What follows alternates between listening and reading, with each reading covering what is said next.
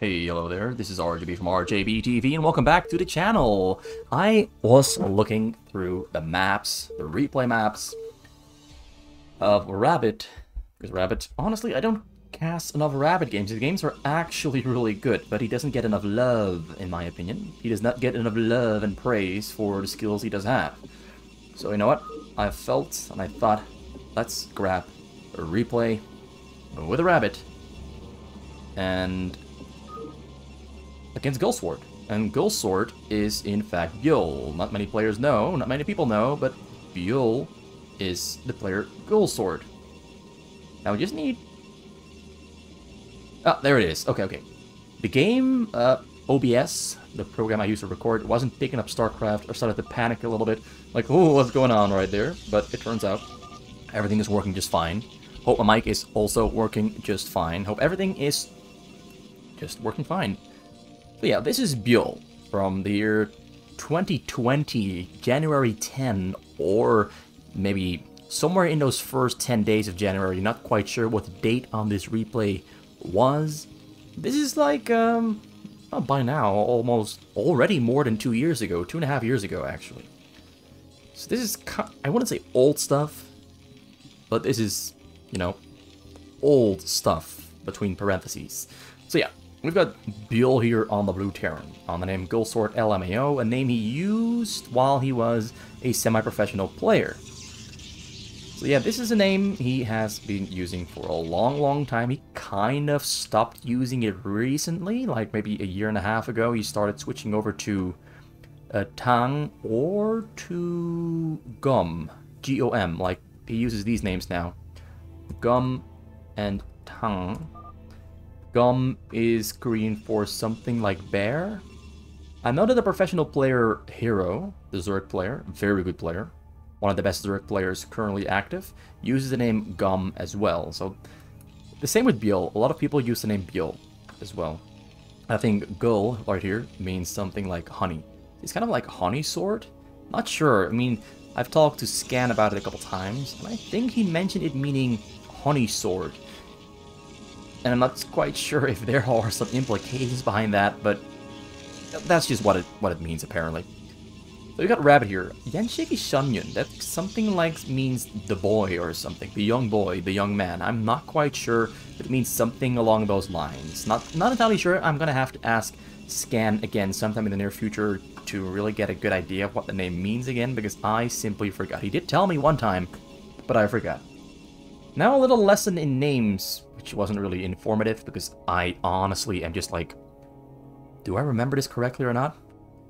But that story aside, Byul, who started off with a barracks first into supply depots, into 2 barracks more, and into a second command center, is going for a pretty early rush. He feels he's got the chance, the opportunity to push Rabbit back into his own base, into the corner. But Rabbit is doing a pretty good job there, protecting the cannon. The micro from Byul there is really good. As always, the guy, semi-professional player, their micro is bonkers. It's insane. And Rabbit actually getting a... Oh, the micro there, though. From both players, Rabbit is doing a pretty good job stepping forward to make microing away from the Zealots a little bit harder. But Byul still comes out on top, kills way more Zealots than he should be able to. And there's actually a pretty nice window here on the side that this cannon does not protect. He's going to walk right in. Zealot there. Ah, Rabbit isn't feeling it. He knows he cannot take on all those Marines, even though a couple of them are on low HP. He cannot take them on. One more on low HP. 2 more Zealots are on the way, going to be spawning very soon. No cannons in the back. Rabbit is going to try to flank from behind. 2 Zealots are spawning on the right side. He's going to go in from the right and the left side. Going to get a nice little flank off, and it's going to make it impossible for those Marines to micro. He finds a way to micro to the right side there, though. But the Zealots are simply on full HP, and most of the Marines were on low HP, so most of the Marines do go down, and Rabbit defends his base without really losing all that much. Lost a cannon, a couple of Zealots, and lost some spending time, because his minerals are kind of high, way higher than they should be. But Rabbit is looking fine, whereas Byul, while he was fighting inside of Rabbit's base, built 2 more command centers. There's no factory there yet, there's an engineering base on the way, a cannon now also being built, and a couple of Marines there standing in the front to keep enemy probes and Zealots from entering his base. Just, you know, protect your base, protect your information. Don't let it fall into the wrong hands. That's the idea. This is top level clearance. Security measures are in place. Robotic support bay in the front there finishing up. You probably wanted to hide it from those Marines entering the back. So we built it there in the front. Double robo there. Got a Citadel of a Junior on the way on the bottom. There's only one cannon to defend against, you know, probable tank drops or whatever. Maybe fire bats. Already mining from triple gas. It's kind of high. Zealots are on the other side of the map doing some information gathering. Sees there's no turret there yet, but does see there's 2 depots being built, and this one might turn into a turret. It's a bunker, actually. So up on the high ground, we've got an engineering base, so he's not getting level 1 attack. He's finally getting stim. He is currently not producing any SCVs. He's focusing on building turrets on the sides. Rabbit has got 1 shuttle finished up, 2 Reavers on the way, and a Stargate there being built as well. He might go for fast carriers based off of that early Stargate. Maybe he's just building it to help those Corsairs get in. But I know that Rabbit really likes to go for a couple of drops from about the 6:30, 6:57 minute mark into the game, and then go into carriers. Like, he's building the skeleton of pylons, and he's probably gonna build Stargates here. That's usually what he does. Drops into a very fast carrier follow-up. It's very difficult to play against those carriers at about 13 minutes into the game if you take any damage from drops. Let's see if Byul can prevent any damage from happening to his economy. Is taking some heavy shots there at the front. Doesn't have a tank with siege mode there yet in the front. He didn't even make... Oh, the tank finished up. I didn't see a tank here on the production tab on the top left corner, so I thought, ooh, he didn't even queue up a tank, but it's finished right as I looked at it. He's waiting for siege mode there, though. Loses triple depot and a bunker as well. A couple Marines went down, too. Byul is currently supply blocked, but Rabbit realizes a tank should be showing up anytime soon, so he smartly disengages. Got 2 more shuttles there on the middle of the map, so that's going to be 8 Zealots and 2 Reavers ready to go in and strike fear into the heart of Byul's defenses. Those Marines are going to be in for a treat. One that they will not like. And here comes a surprise party. Hey, surprise, it's me, Rabbit, coming up, dropping them Reavers in your base. Zealots all loading as well. And he kills all of the Marines. Not the party, not the surprise, not the present they were hoping to get blasted all over their faces. Because, oh boy, they got sent to the Shadow Realm. And now Zealots are throwing out those turrets. Zealots are relocating to protect the Reaver. He's got Zealot speed finished up. Storm is on the way, they're back at home, and shields as well, and air armor. He's definitely going into carriers after a couple of drops. Byul is being kept on his toes, not allowed to grow, not allowed to sit tight and build up and grow bigger. Reaver there getting target fired by the tanks. They're in the back. Marines trying to kill the Reaver or the Zealots and taking another big scarab to the face. Here's drop number 2.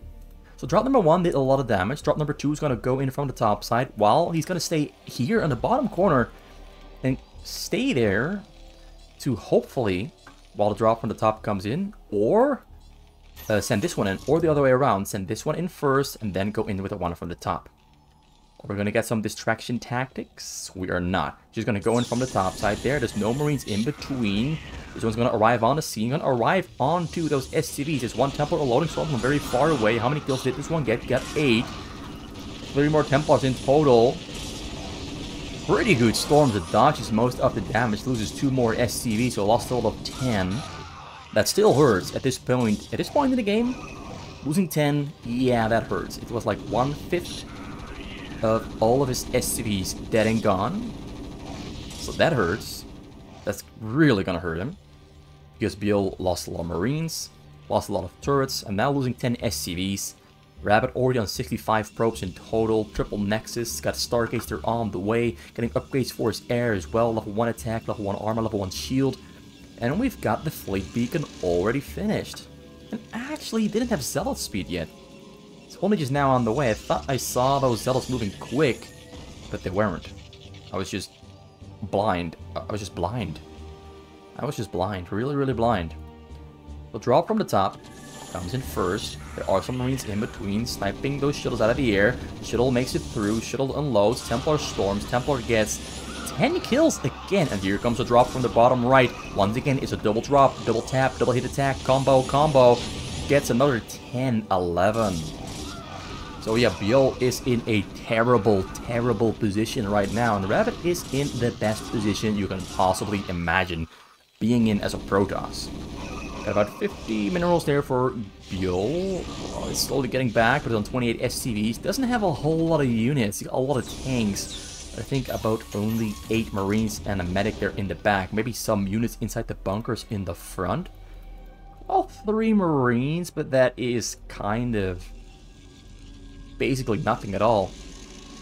Level 1 shield there finished up. Level 1 attack, not yet. Level 1 shield, armor for air also finished up. She's on 0-1 upgrades at the moment. We've got carriers on the way. Byul scanned it. He knows that there's a lot of stargates. You can see 6 of them in total. So he might know that carriers are going to be knocking on his front door. Or, well, actually, he's just going to try to bust through the walls right here. He's not going to use the front door. Nah, Rabbit is the kind of person to just make his own door. He's going to do it here, probably on the bottom right. So Shuttle once again moves out over the middle, going to the top side of Byul's base. Byul has a couple of raids ready to intercept. Another drop there on the right. Gonna fly in from the right, maybe the bottom corner, maybe a little bit higher right here over this portion, which Rabbit hasn't used yet. It's still black. Neither player has gone in from this angle. Is it a triple drop? One on the bottom right, one on the middle right, and one on the top side. He's gonna go in with 3 drops at the same time. Can Byul defend himself against all of the units that are going to be dropping here on the scene? 1 storm, 2 storm. Gets a lot of kills right there. I think there's more storms. 1 shuttle got taken down by the raids. And Byul still has 24 SCVs, but that was a tough one. Got 24 SCVs, but only 9 of them on the minerals. All of the others are spread about. 1 there in the top, 1 in the front, 2 on the top actually, 1 on the right side, a couple of them on the gas. Byul is in trouble. He needs anti-air units because we've got carriers finished up here ready to fight once a couple more carriers spawn. But there's 4 already here and 8 more on the way for a total of 12 carriers in total. Got an observatory on the way because there are in fact some raids here on the scene that might have cloak. And if you don't have cannons against cloak, your carriers are not going to have a great time. So Rabbit is maxed out. Byul is on 83 supply, recovering from those drops that are on his minerals. Got 4 command centers, 3 scans, a couple of tanks, no Goliaths, and only a few raids. Carriers are building their interceptors. Frontal attack, they're going to try to kill some depots. Maybe just, you know, be a little bit annoying. Might not achieve too much, might achieve a whole lot. Who knows? And it turns out he did not achieve a whole lot except killing 1 single depot. Another drop there coming in. It's a double drop once again. 1 for the bottom right, 1 for the middle right. And this one is going to go in unopposed. Trying to snipe it out of the air, but the Templar starts to unload. SCVs are running away to safety. He kills the Templar with a target fire from the tanks. Is there 1 more Templar in there? Nope, it is empty. It is empty. So now Rabbit is going to start building, of course, those cannons and maybe shield batteries on the side that are going to keep those shields alive for those carriers as they do arrive on the scene with their interceptors inside. We've got Corsairs coming in as well to hunt down those raids and maybe kill a Valkyrie. It's going to be 2 Valkyries to defend. No Goliaths yet. Something coming. I heard something dying. Not sure what it was, but we've got the carriers here on the scene ready to strike. What are the upgrades? What are the air upgrades? He's got 1, 1, 2. He's got 3, 2, 2 on the way for his airs. Also getting his ground unit upgrades from his forges right here. Got triple forge. Does he have observers here in the mix yet? There's 1 observer. 1 observer might do the trick, but he also still has those cannons on the side there to provide backup up detection against cloaked raids. So 11, 13, 6. Wow, 16 Corsairs ready to join the fray and take out the Wraiths and the Valkyries are in the back. And he's going to go in. Byul is facing some real trouble. A couple more Valkyries coming in there, hanging in the back, but there's simply way too many Corsairs and not enough ground units to support the Valkyries. against the Corsairs. Drop there comes in unopposed under the protection of Core Interceptors. Arrives on the scene, starts a storm, kills all of the SCVs with a double storm there. Covers the drop dodge path, and only 10 SCVs left. Byul calls GG's out. He is done for, got eliminated, destroyed. Really good Protoss performance here from Rabbit. Not so much a micro focus, but a whole lot of multitasking and clean game plan execution. Went in with numerous double to triple drops or drop into a follow-up drop, the double hit, double tap combo. Just a lot of great setups and a very solid build order, sticking to the plan. Carriers finished the job that the drops could not finish. So yeah, Rabbit once again shows that he is indeed a formidable 1v1 player. Out of all the formidable expert 1v1 players we are featuring on the channel. I really do want to do more Rabbit because that guy plays a whole lot of 1v1. Less micro-focused, but his execution, his brain, his smarts, his experience are top-notch. Absolute top-level 1v1 player. Hope you enjoyed this one. Please leave a like, a comment, or subscribe. Do whatever you want. Just hope to see you return for the next video sometime this week.